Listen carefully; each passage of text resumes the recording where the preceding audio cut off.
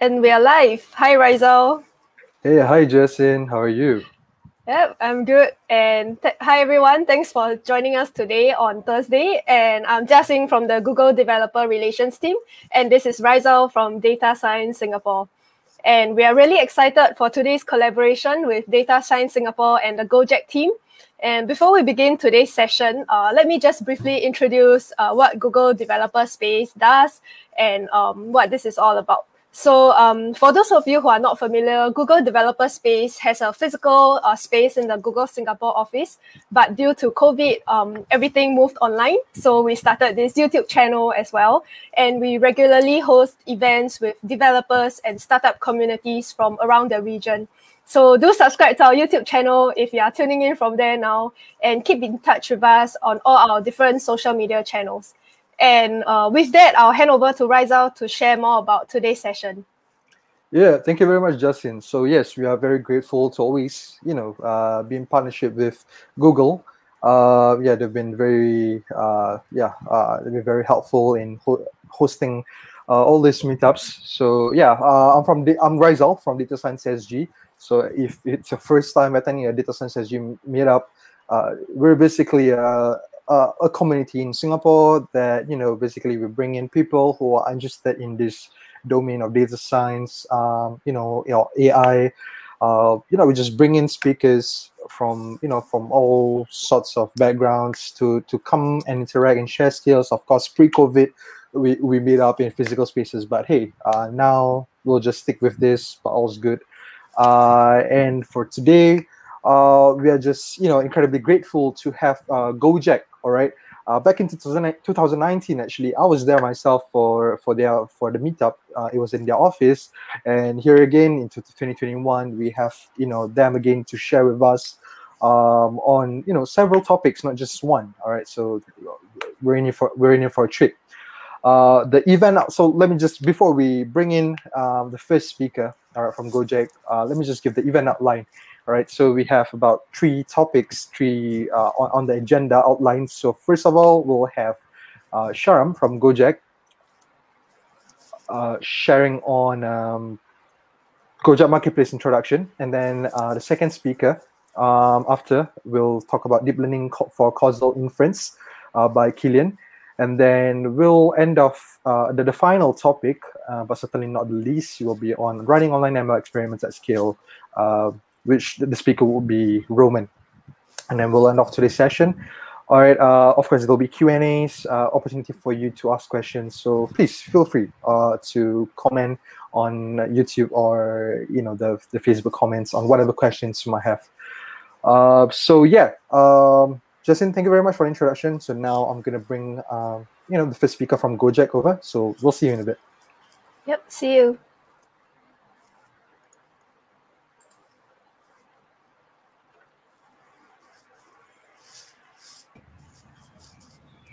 Hey guys, thank you so much, especially to the organizers, Rizal and Jasin, everybody in the DSSG SG team, and of course, especially to you, the audience, for making it this evening. So we're from the Gojek team, which I hope doesn't need a long introduction, so I'll spare you too many details. So our goal is to connect consumers with the best providers in the most frictionless way possible. So if that, just to get into a little bit more detail, we started in 2014. It was just a call center. So today it's, we're in 5 countries and doing a little bit more complicated things than what we did at the call center, which hopefully we can get into more today. So today, this even shocks me. I'm not sure if this is even 20, it could be more, but there's a lot of services that Gojek has. So the question, which I suppose is more relevant to this group now, is how do we organize ourselves as a data organization, given this incredible complexity, right? So there's no way I can faithfully represent everything in one slide. So we're going to focus on perhaps, one of the teams which I think would be of interest today, which is the marketplace team.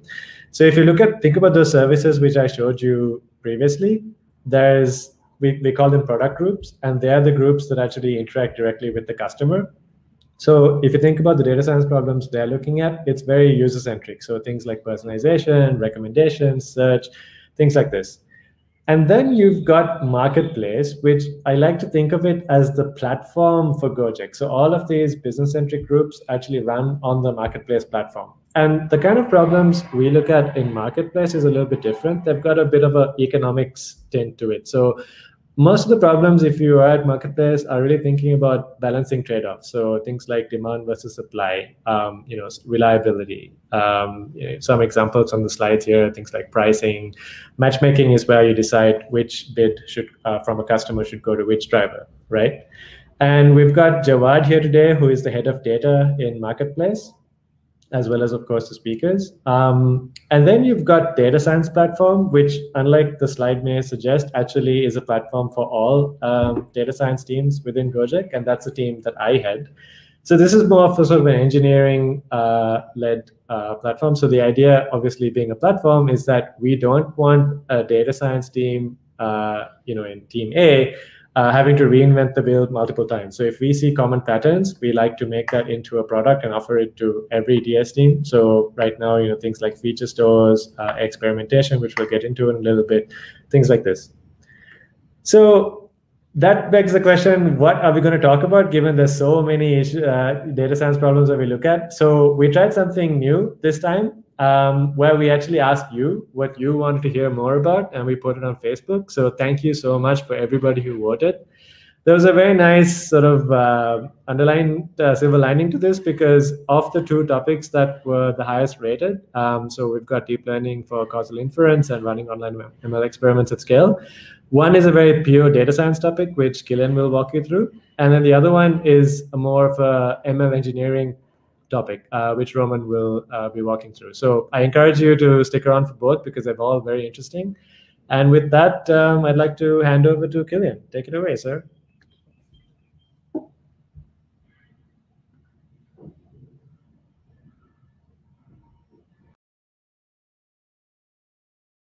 As a data scientist for the demand generation team. If you are actually, am I sharing my slides? Hold on. I think we're seeing Roman's screen right now, right? All right, Zal? Yes. Okay. So you're good to go. Yeah. The slides. Yeah. Sorry. Yeah. So as I mentioned, I'm part of the demand generation team, and if you're lucky enough actually to join Gojek, you will see that we like to give ourselves cool names. So the informal team for the demand generation team is Gobstopper. And if your work gets enough traction, you will even get your own cool sticker. So let's deep dive into the topics. So I'll be talking about deep learning for causal inference and how we use it in the context of promotions.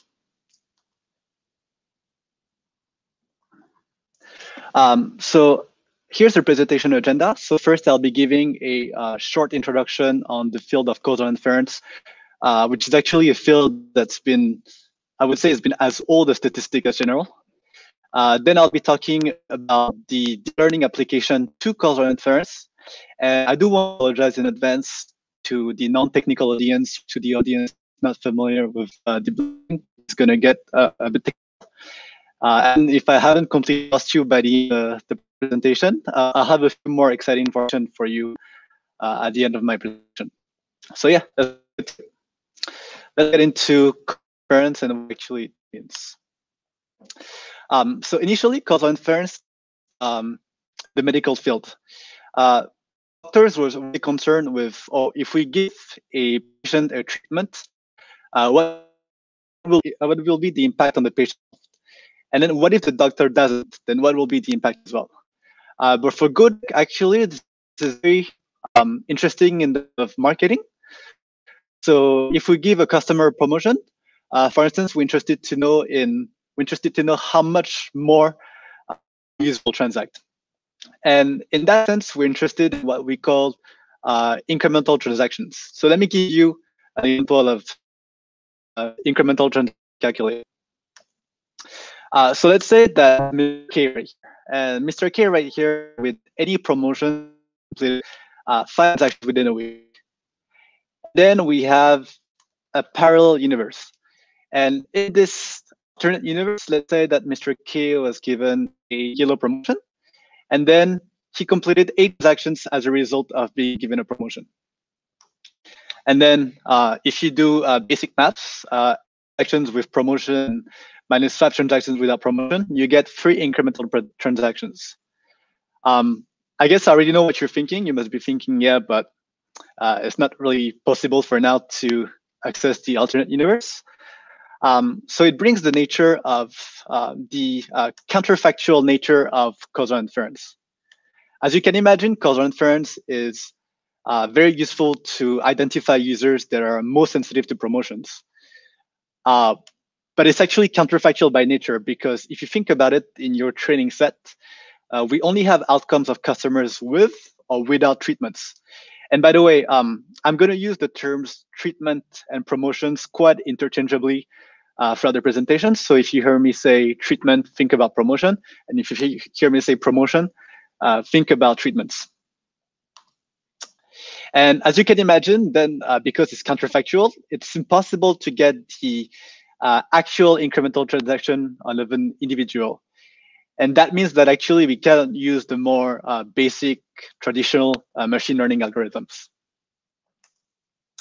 And what I mean by counterfactual is that if you take a look at this dummy data set, for instance, at the first row, we have one user that is assigned a treatment, and then we have its measured outcome. And then on the second row, this user was not given a treatment, and then we still see the recorded outcome as well. And as you can see, as you can imagine, there are a couple of challenges with respect to causal inference. And there are 4 main ones. The first one, which I'm going to be talking about extensively, is called the selection or confounding bias. And by that, this bias is actually created by the fact that we may get a data set where the treatments were not given randomly. And I'm going to expand on this later. There is a huge variety in available treatments. So we have different types of promotions. Like for Gojek, we may have discount percentages, we may have cashbacks, we may have price deductions. So yeah, quite a bit variety. And that entails the heterogeneity in treatment effects.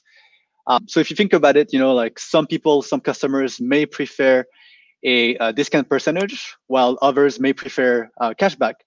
So when we model this problem, our model should be able to take into account like this diverse variety of treatment and the heterogeneous reactions. And last but not least, there's also a hard validation. Because of the counterfactual nature of it, to basically gauge which model is better, you actually need to experiment with the causal inference model online. And that means that you cannot use traditional machine learning validation, such as trained test set or even cross-validation. And I do want to remind you that this is going to be a more technical presentation. So to get you warmed up, I'm going to introduce my first mathematical notations. So let's say that we have a variable t that takes the value 1 if the customer is given a promotion, and 0 otherwise. We have x, that is a feature vector that is, I guess, traditional to any machine learning problem. And y is our measured outcome. So in the context of marketing Gojek, that's the number of transactions, for instance. And the underlying idea behind causal inference is this one. So we have a treatment effect tau, which that is a function of x. And basically tau of x is the difference between the interventional expectation of giving a treatment and the interventional expectation of not giving a treatment. And for those of you who are familiar with statistics, this is slightly different from conditional probability. Because in conditional expectation, what you do is actually you're just modeling the joint distributions between 2 variables, sort of modeling the randomness between 2 variables. Here, you're not really modeling the randomness, you're modeling the sort of the intervention, which is not random, because you sort of have the decision-making power over which treatments you are going to give. So this is slightly different. Hence, this is why you see the do operator right here. And there are current state-of-the-art methods, such as double machine learning, doubly robust learning. I'm not going to be talking about these today, but I do encourage you to maybe look into these. So those are very general methods, but in practice, actually, they work mostly with like tree-based algorithm. Like think about random forest, or even like the boosting algorithm such as XGBoost, to estimate those treatment effects. But today I'm going to be talking about the high-sci model, which is actually one deep learning application to causal inference. So as I mentioned earlier, causal inference is a very old field. But the paper that I'm going to be presenting today was published in 2020, so quite recent, by Tata Consulting Research. And actually, the advantages of deep learning over the existing causal inference libraries is that, yes, you have to code everything from scratch, but at the same time, it's more flexible, so it's easier for debugging. And the advantage as well with the high-sci in particular is that, as I mentioned earlier, like if you have a wide variety of treatments, the default architecture of this model actually enables to account for this big variety of treatments.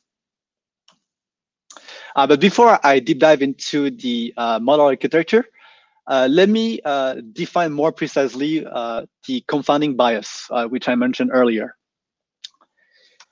So a confounder is basically a variable that may impact both the treatment and the measured outcome.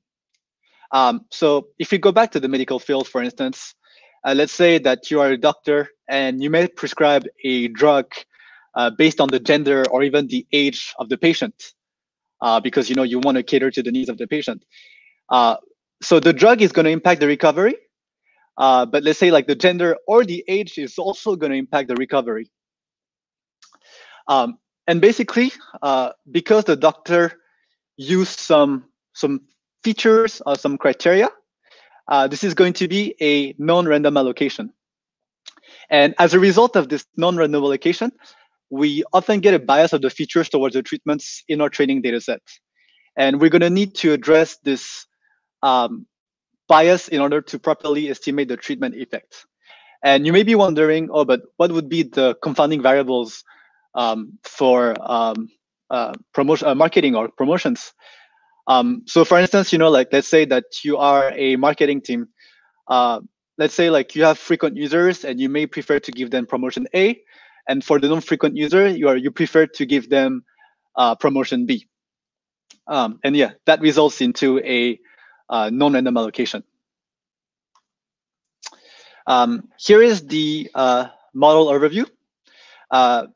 This basically high-sci consists of two networks. One is the decorrelating network and the outcome network. And I'm going to be explaining each of the building blocks of this model. But before I explain a bit more the architecture, let me get you started with the model inputs. So what it takes is a classical, I guess, feature vector X and a one-hot vector T that basically indicates the which treatment is assigned. As an output, you have a vector of K treatment outcomes. So for instance, the number of transactions. And each element of the vector records the outcome. So let me give you an example. So for instance, let's say that we have 3 treatments or 3 promotions in total. You have a sample that is assigned the second treatment. And then the outcome vector will look like this. So as the first element of the vector, you have 0 because it's not assigned the first treatment. Second element is 3.5, let's say 3.5 transactions. And then the third element of the vector is 0 because it was not assigned the third treatment. In terms of like neural network and layers and things like this, I do want to mention that those layers are a bit, I would say, boring. So there's no convolution, there's no LSTM. It's mostly dense layers. But what is interesting is actually different loss functions that we are going to use for the causal inference problem. So I'm mostly going to be talking about the different loss functions. And before I do that, before I introduce the encoder-decoder network that we'll use as the decorrelation part, let me do a toy example to basically illustrate the confounding bias. So assume that we have a treatment distribution of 3 counts of promotion. We have a data set of 10 features, and let's take a look at customer A. So the first thing that I want to introduce is my unbiased overall treatment distribution. So that's my normal distribution that is unbiased. I have a feature vector XA that corresponds to customer A. And what the confounding effect means is that the treatment distribution conditional to the features of customer A may be different from the original unbiased distribution of all treatments. So for instance, let's say that customer A may be biased to heavily to the third treatment, slightly to the second treatment, and not at all to the first one. The treatment distribution conditional to the features of customer A may look like this. So for instance, in the first treatment, there's a 0% probability that it's going to get it. Second treatment is slightly biased, so there's a 20% that is going to be assigned to it. And the third treatment is heavily biased, so let's say 80%. And what we want to do actually is that through this encoder-decoder network, we're going to learn a representation of the 10 features as a 5-dimensional vector. So I have my original feature vector right here. And I want to learn a representation phi of XA of 5 dimensions.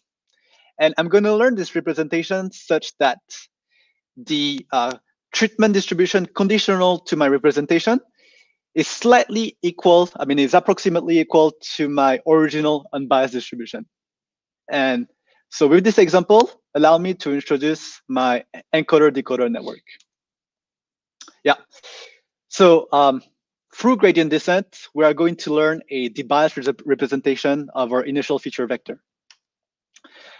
So I have an encoder phi right here that basically takes a feature matrix of n samples and p features as an input, and then it outputs a representation layer phi of x of dimension n times l, where l is much smaller than p.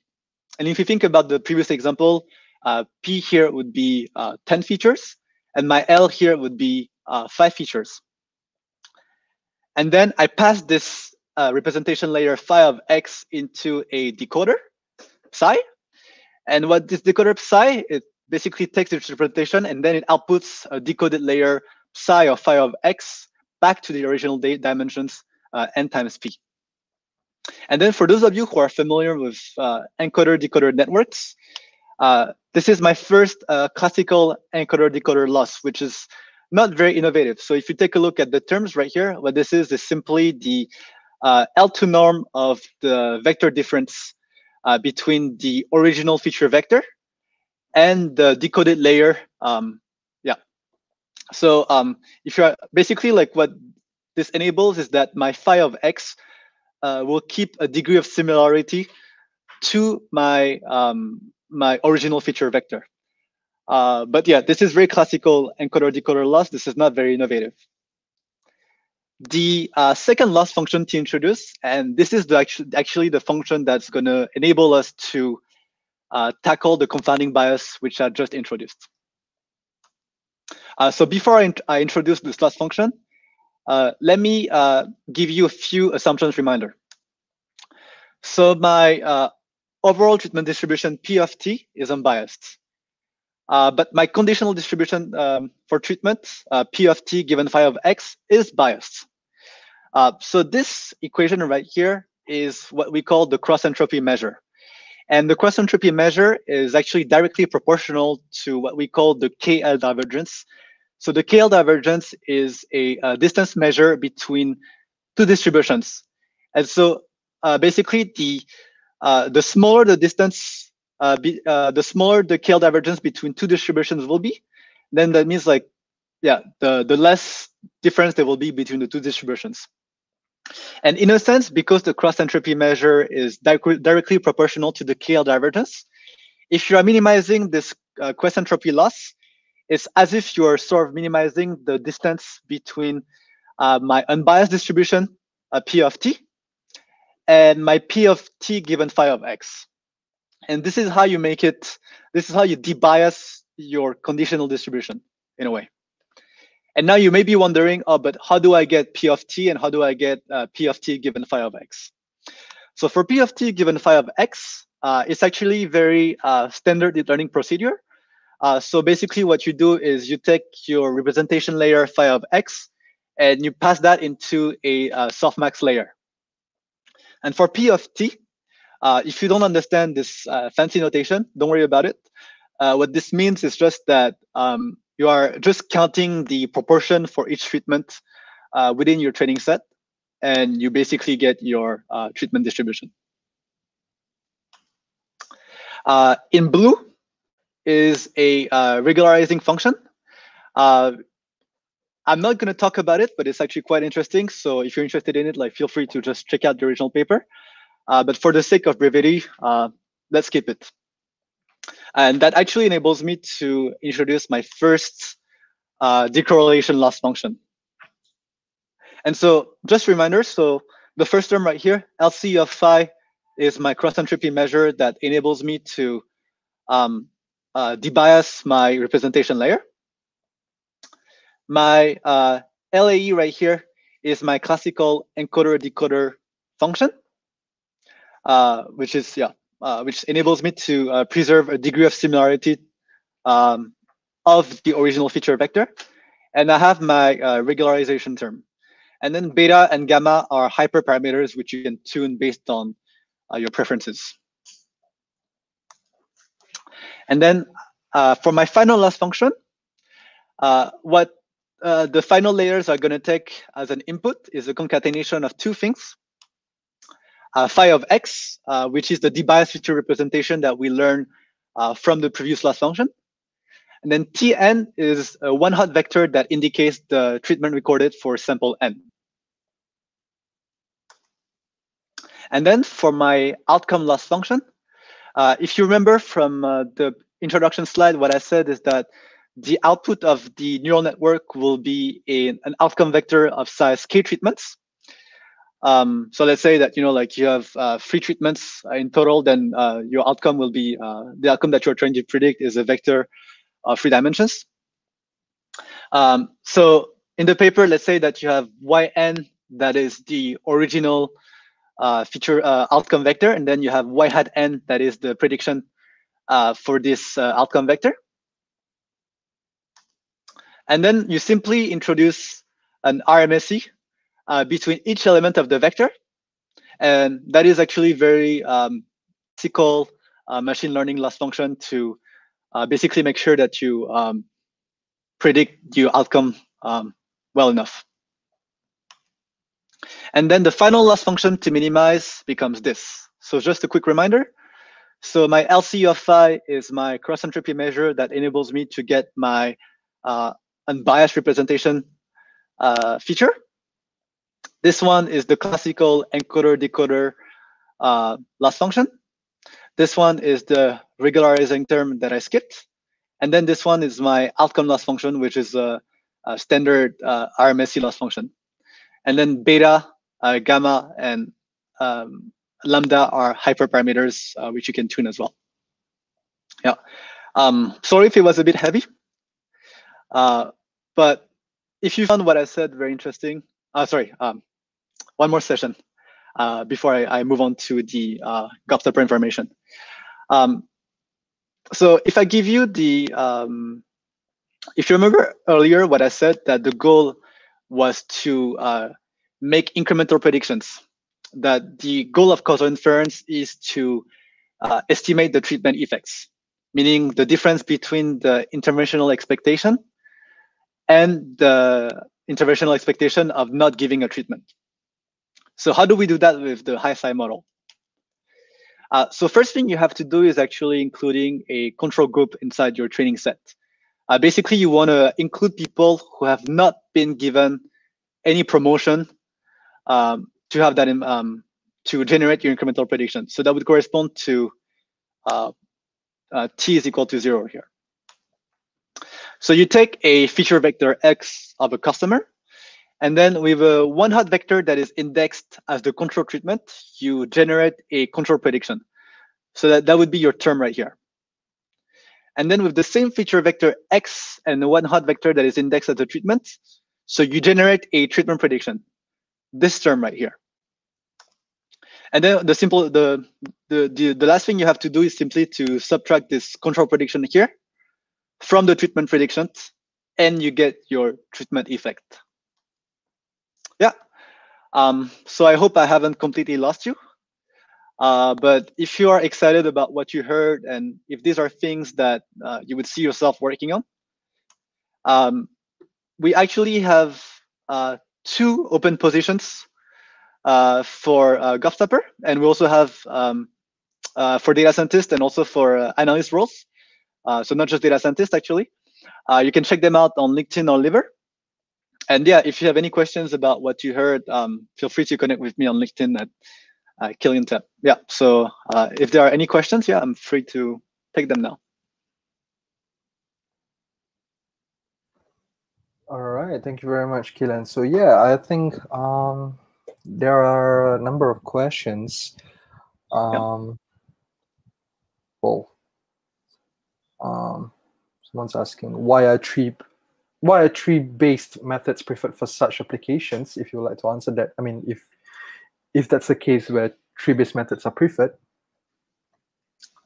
That's a good question, actually. I mean, I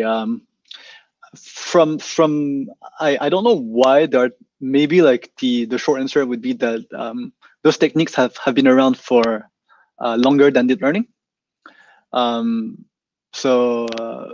Yeah, I don't have the answer. I just know that for me, like the only short answer I could give would be that yeah, I guess tree-based methods have been around for longer, for more traditional like sort of regression problems than structured data.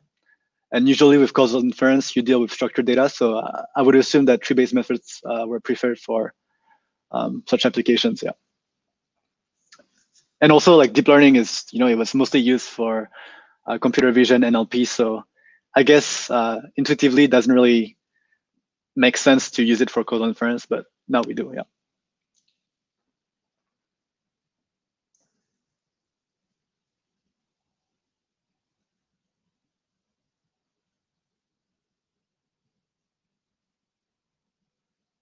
How do you make sure that P of t estimated from the training data is unbiased?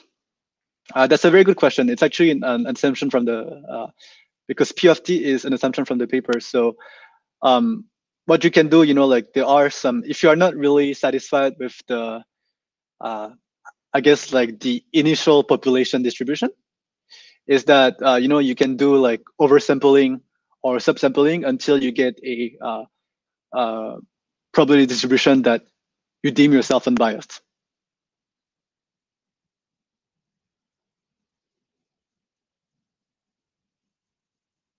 Yeah. Yeah. Any other questions that anyone would like to pose? Let me see if anyone on Facebook has no questions. If you want, I can elaborate a bit. I think I've seen another comment. So the question, like, I think there's a bit of confusion between unbiased and it's unbiased and biased. So in a sense, you assume that the overall population is unbiased, but what is biased is actually the conditional probability. So in a sense, the conditional probability would be biased because, like, let's say like a doctor, is going to target more specific patients based on their genders and their age.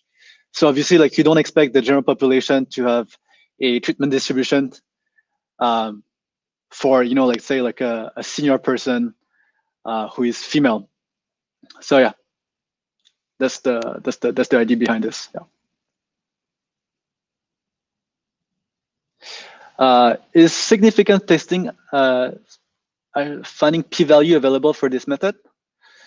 No, it's not available for this method because you are trying to estimate the treatment effect.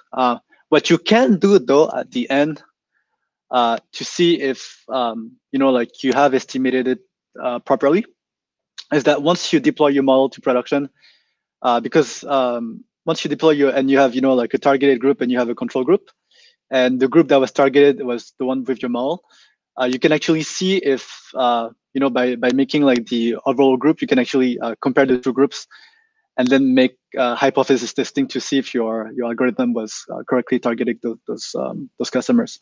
But in the design of the algorithm, no, there is no such thing as p-value. Okay. Okay. Yeah, we have we have, of course, someone asking about A/B testing. The differences and similarities. Okay. Actually, A/B testing and causal inference are very, very related, in a sense that I mean, if I actually go a bit outside of the scope of the paper I just presented, actually A/B testing is key for causal inference, because the primary example, the primary use of causal inference was actually through A/B testing, in a sense that if you want to see if the treatment has an effect, you get a control group on like an A group, and then on the B group you get a treatment group. So I would say causal inference in its most basic form is actually A/B testing. Yeah. All right, Kilian. So I guess that's all the question that we can answer for now. I think this question basically I think will bring in nicely for bring in the next topic nicely. So the next topic that will be presented by Roman, he will be touching on running online ML experiments at scale. So yeah, again, thank you very much, Kilian. So yeah, my pleasure. Yeah, thank you. Yep, we're gonna bring in Roman now. Okay.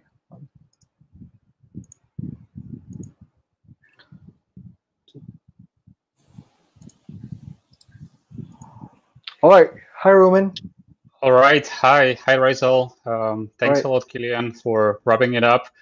That was very interesting and very intense. So my topic will be hopefully slightly easier to digest.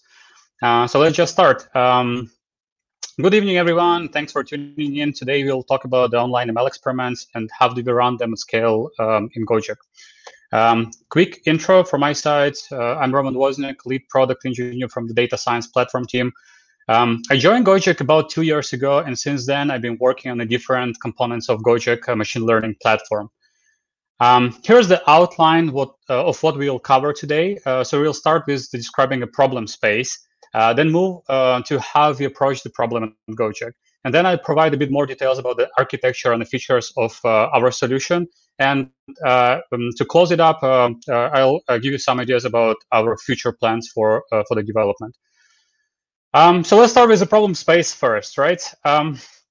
Hopefully many of you are familiar with the ML development lifecycle. It usually starts with the data collection and the exploratory analysis stages, then progresses into the data cleansing and encoding or transformation before data scientists can train their first machine learning model. And after this, the model can be deployed and start serving traffic. But solving a business problem with machine learning is rarely a one-off task. So experimentation is just closing the loop and brings data scientists into the new iteration of modeling. Data scientists commonly include offline model evaluation steps as the part of the model training pipelines, but the offline model evaluation doesn't provide the comprehensive view on the model's performance in the real-world conditions. And here's the problem. Setting up online evaluation of the models is tricky because it requires the skill set and the familiarity with the tools, with the technical stack that is fairly different from what the data scientists are using for setting up the offline model evaluation. Hence, a lot of engineering support is required. Before we'll dig deeper into the problem, here's the basic terminology I'll be using during my talk. Let me just focus on the most important, what the experiment is. there is some amount of simplification in what I'll be saying, but in simple words, it's a way of routing traffic to multiple machine learning models in order to evaluate their performance. So the experiment is usually defined by multiple treatments and the configuration about the proportion of traffic each treatment should receive. And then each treatment is a set of configurations and rules describing on how to produce a response for the current request. To illustrate this, let's take a look on one use case or one problem that we've been solving at Gojek some time ago. I hope that many of you have used Gojek application to get the right, so you might be familiar with the screenshot shared here. As a Gojek user, I usually don't want to type the address of my pickup location when I order the Go car ride. It's possible that I don't know the exact location. So if I'm at shopping mall or something, I probably don't know the address of this place. And also, it's possible that there are multiple pickup points or the drop-off points associated with the same address. So it potentially can cause the problem for the driver to find me and pick me up, right? So instead, I'd prefer to select my pickup location from one of the points available near my location.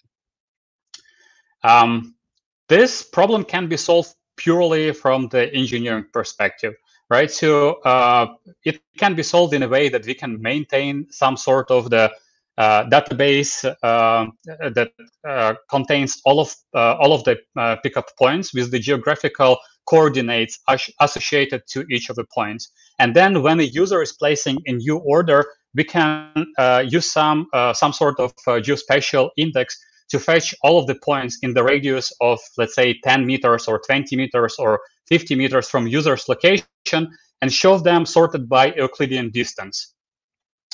But the problem is that in crowded places, there could be many pickup points in the close proximity to a user's location. So the experience of making an order will still be suboptimal to the end user. And this is especially crucial in the situation when user is placing an order while being inside of a building where the GPS can't reliably pin user's location. So here's the question: can we improve this with ML model that ranks available pickup points not just by the distance between the points and the user's location, but also by taking into account some other features as the popularity score of the pickup points and also the historical, the past history of the given user's orders. So if in the past I placed an order from this pickup location, there is a high chance that maybe in the future I'll want to use the same pickup location again, right? And the experiment objective is to increase the proportion of orders that are made with a suggested pickup point selected. So if a user is constantly, if more users during placing an orders are using, are selecting one of the pickup points suggested to them, it means that we are providing the relevant information for them, and they don't need to fall back into manually typing the address of the location. Of course, we don't want to roll out this ML-based approach to serve all of our users first without testing this on some smaller population of user. So we can set up something like A/B tests where 90% of the traffic is still served with our existing ranking service and only 10% of the traffic is routed to a newly trained and deployed ML ranker. This can be achieved with the load balancer in front of our rankers and a configuration that assigns corresponding weights to each of the roads. So can the problem be solved as easy as this? I don't think so. So there are few of the issues why the simple solution will not work for most of the cases. First, it lacks the flexibility on how to define the traffic split criteria. You should agree that there is a difference between serving 10% of all the requests that are coming to some particular web service as opposite to serving all the requests from 10% of users that are using your web service. And the criteria for the traffic split criteria can be different for the different experimentation, and it's up to data scientists on what on how to pick up the experimentation unit for the given given experiment. And now, what happens if the data science team comes up with the idea for another ML model that they want to test? So they might be using other features for training this model, or they might employ the different approach for that model.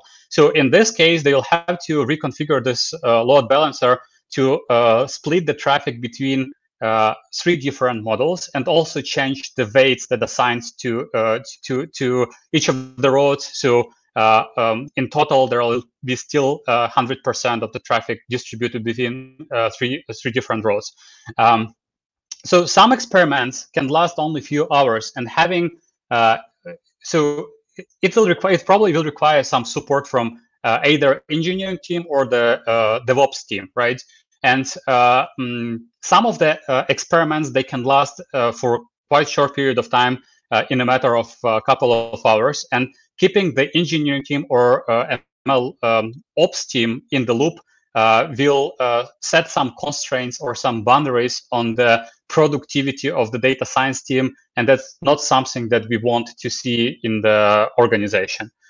And then data scientists, they may want to restrict the experiment group by some other criteria. So probably there will be the cases where they don't want to use this new ML ranker outside of some geographic area. So maybe they want to have this experiment to be configured only to run in a particular city or a particular state.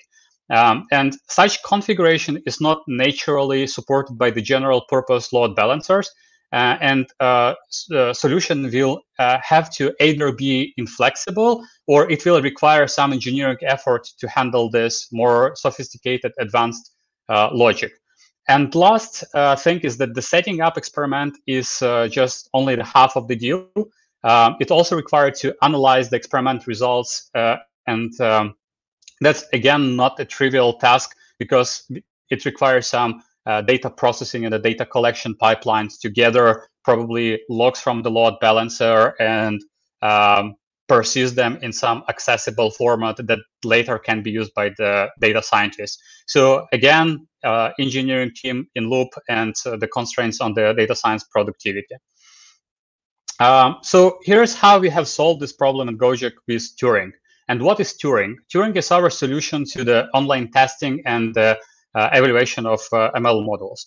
Turing is fast and supports low latency and high throughput traffic routing to an unlimited number of different ML models.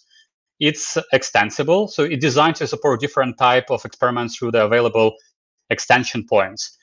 It's scalable and cost efficient, and it automatically scales up and down based on the traffic volume.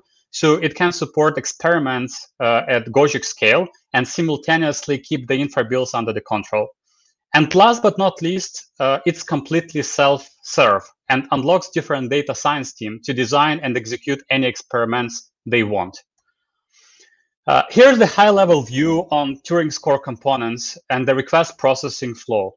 Now, let me cover these building blocks one by one. And we will start with Turing Router. So Turing Router is an intelligent routing service that orchestrates the rest of the system together. So it integrates with the optional pre- and post-processors and the experiment engine to retrieve the information about the treatment that should be applied to a given request. Data scientists, they can define what model should be the part of the experiment by specifying this model HTTP endpoints as routes in Turing Router. And in Gojek, our data scientists are using another product that is built by my team as well, called Merlin, for easily deploying machine learning models into the production and expose them through the network interface, such as HTTP endpoint. Moving forward, Enricher is an optional service that performs arbitrary transformation on the incoming request. Originally, it was designed to give the data scientists the flexibility to enrich the incoming request with some features from the external data sources. But it also can be just some arbitrary pre-processing logic written in the language of user choice. So data scientists should just pack it as the simple small microservice, package it in the form of the Docker image, and Turing will take care of all of the operational aspects of running it, such as deploying, scaling it, monitoring, and orchestrating together with the rest of the system. Next component is experiment engine. Experiment engine is responsible for managing experiment configuration and running them to generate a treatment for a given request. At Gojek, we use our proprietary experiment management system called Litmus for setting up the traffic split, randomization criteria, experiment unit for experiment, and treatment configuration. However, Turing was designed in the way to abstract out the experiment engine interfaces, and it can support other experiment engines as applicable modules. Now, ensembler is the component that encapsulates the logic on how to apply the treatment configuration to responses from ML models for computing the final response that is sent back to the calling system or client. So in a trivial case, there could be like one-to-one mapping between the treatment and the tested models.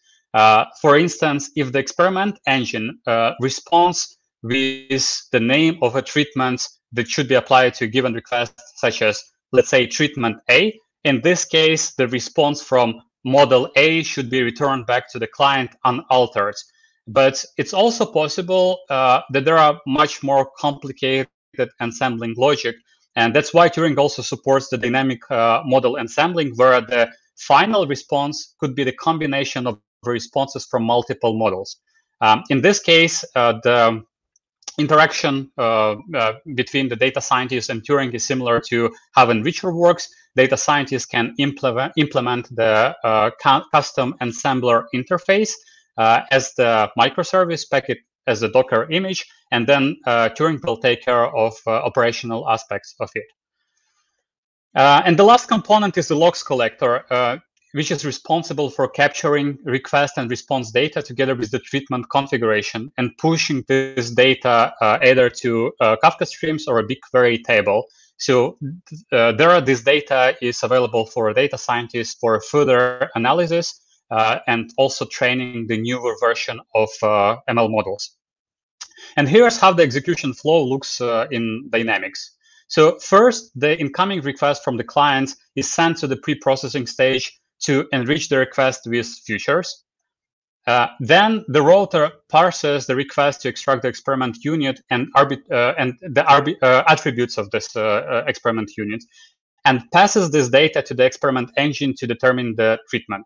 So to give you an example, the experiment unit can be stored either in the HTTP header or in some field inside of the request payload. So Turing parses this data based on the provided configuration, extract this data, and send it to external experiment engine for running the experiment and retrieving the treatment configuration that will be applied to a given request. Simultaneously with sending the data to experiment engine, the pre-processed request is forwarded to all of the models that are part of this experiment deployment for model serving. And then responses from models are collected and sent to the post-processor, where they are assembled together by applying the retrieved treatment configuration to all of the responses from ML models and sending them back to the client side. And finally, this response is sent back to the client, and logs collector writes the request response data to the logs sink, which is, as I mentioned, either the Kafka stream or a BigQuery table. And later, the last step, which happens already outside of Turing router, so later client can log the outcome data into the logs collector, where this outcome data is joined with the request response data that is logged at the previous step, based on some unique tracking ID associated with every request that is processed by Turing. So that's the end of the request processing flow and basically the experiment execution. So what else can Turing do? Before that, let's take a look on what powers Turing under the hood. So Turing taps on the great scalability of Kubernetes and some other open source components, such as Istio and Knative. And the data scientists interact primarily with the UI, Turing UI or Turing console.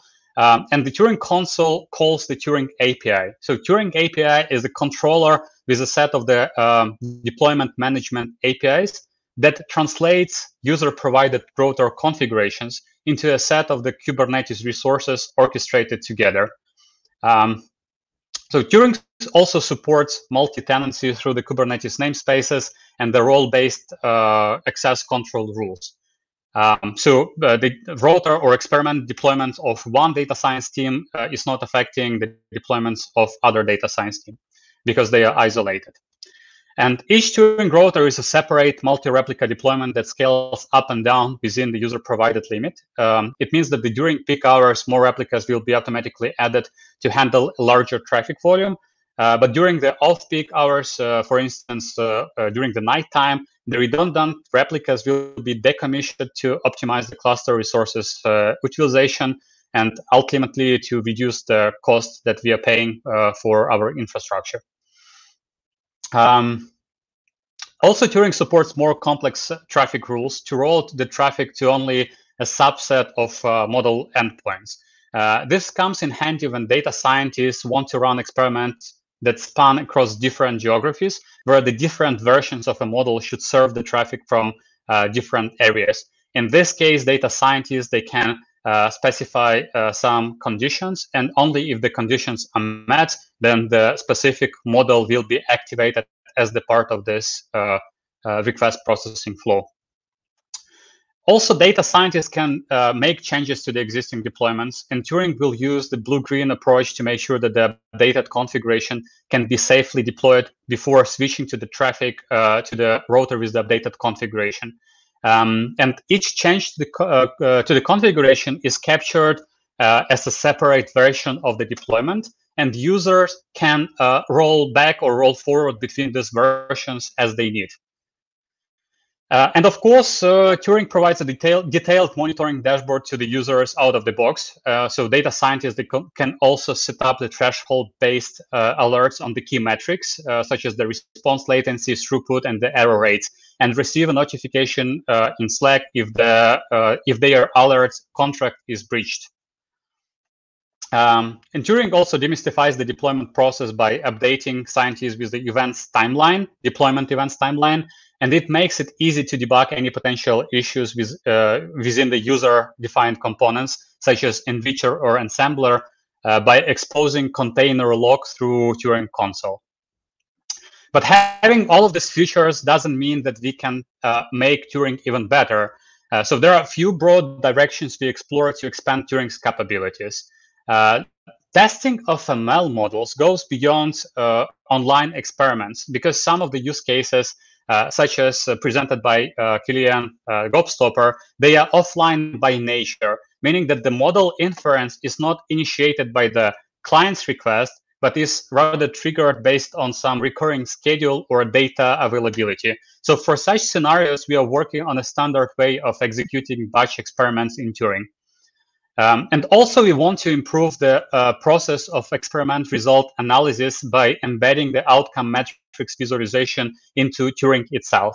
And last, in some scenarios, A/B tests, they are less effective due to the cost network effects. So we want to add into Turing support of other type of experiments, such as the switchback experiments and the contextual bandits. And here's how you can help us to do all of this and even more. We have multiple roles open in the data science platform team, and we are building the next generation of machine learning platform. So if you are interested in working with our data scientists and get from them the better understanding of the difficult problems at scale, and if you want to build such a powerful and impactful tools as Turing, please go and explore open roles and contact me directly or reach out to Gojek recruiters. And a few more reasons to motivate the right person to do so. The first one is that we believe in open source. and we happily contribute our work for the benefit of the data science community. We also use the cutting-edge technologies in our day-to-day work, and we have the full ownership of our products.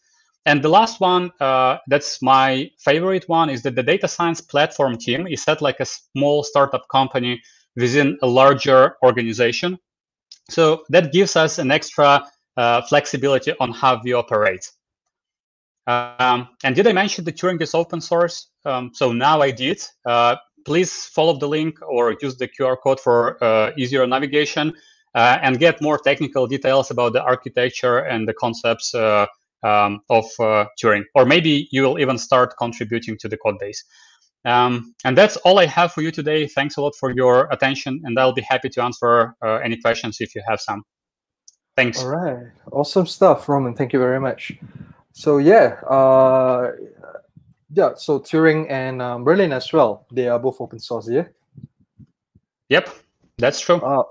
Okay, so actually, so myself, I have been, so I guess before we bring in additional questions from the audience, perhaps, because I myself explore many different model serving, open source tools. There's Sheldon Core, there's Bento ML. These have been garnering popularity recently. But are there distinct motivations behind, why do you guys actually develop your own set of tools? Oh, that's a very good question. So our journey to start building the different products that are orchestrated into a single ML platform started probably at around the beginning of 2019, I guess. So it's almost 2 years ago. And at that time, we didn't have any solution for the model serving. That was, the data science team at that time, they've been using some ad hoc approaches to serve the traffic with the models. So we started doing the exploring and doing some spikes around the available tools at that time. We tried to use Sheldon at that moment of time. It didn't provide us with the satisfactory results for the latency of the request processing. We basically delivered the prototype with Sheldon, and then we realized that for some of the use cases, the latency constraints or the latency requirements for our use cases is as low as 10 milliseconds for the entire request processing workflow. And after the intensive benchmarking and load testing of Sheldon at that moment of time 2 years ago, we didn't manage to get to that point. So that's how we started exploring the other tools and building the easier to use abstraction on top of this. All right, cool, good. Yeah, I guess I see some what do you call it, components that are perhaps written in Go as well. Yeah. Yep. Okay. Okay, so let's see if we do have any questions. Yeah, would you like to answer this question perhaps, by Shengong, why not have a beta group and allow the users who are open to use it to opt into using the other service?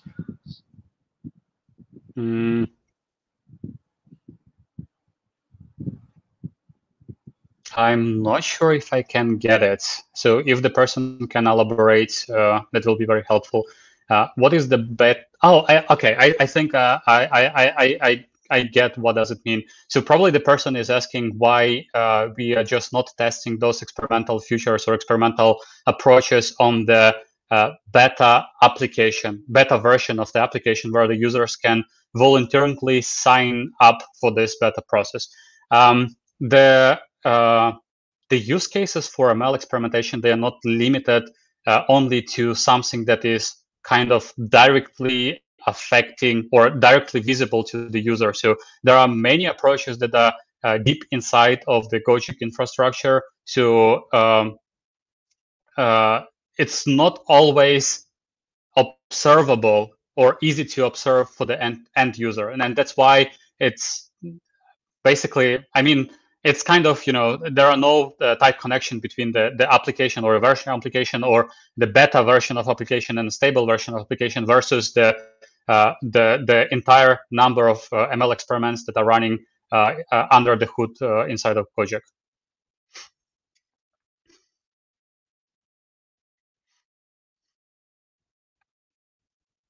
So just to maybe clarify this, the example that is used here, such as this one with the pickup points, it's just very easily being mapped to this scenario when the user might volunteer to try this new experience and to be suggested the pickup points. But for some other use cases, so ML models can decide on how to allocate the driver that will be giving you a ride. And there are many other use cases that is not that straightforward to ask user to either opt in or opt out from. All right. Yeah. Thank you very much for answering the questions, Roman. So I guess we can we can bring in Sharam to give the conclusion. So Sharam, would you like to wrap up the session? Thank you so much, everyone, for coming in. Just have a bit of sort of personal notes from me. Obviously, as you've seen, building these ML applications is very hard, but I've got sort of 3 things that I think obviously helpful. One is, this is something, if you're a small startup, I guess it's much harder, but scale obviously helps with having more data. But the last 2, I think, are ones which I'm personally learning more and more about. The second one, what I mean by look beyond, so, Roman talked about how we looked at other solutions out there, and then we had to make our own. This is it's still a new field which is changing a lot. So in Gojek, we actually run similar kind of meetups within, because sometimes some DS teams or engineering teams know something which perhaps the others don't. So in your own companies, I think it's a really good practice to follow, where you always build this learning environment where we're learning what's new out there, so you can have a sort of a new, fresh set of eyes to solve it.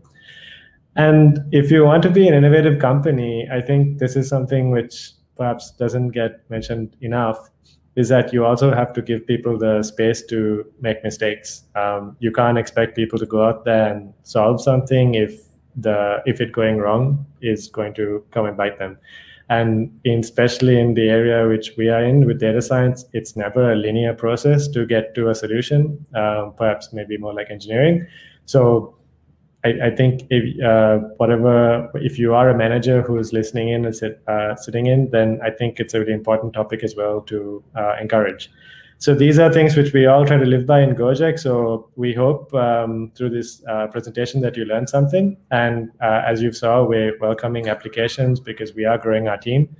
The video will be up, so you can see the QR codes for the different job profiles on your own time. And also in the YouTube description, we will be posting a link later on with the PDF if you want to look at this again. With that, thank you so much. Have a great evening. Back to you, Rizal. Yeah. All right. I guess that's about it for today. It was a relatively short meeting session, but I think we got a lot of good learnings. So I hope the audience has enjoyed whatever we have to present. So this video will be up on Google Dev Space SG's YouTube and as well as their Facebook page. And yeah, any final call to action, Sharon, on your end? Apply. All right. Yeah, please. All right. Okay, with that, thank you very much, Sharam. All right, Kilian, Roman, all right, all the Gojek team in the back. All right, thank you very much. So with that, please have a good weekend, and we'll see you again in the next session. Thank you very much.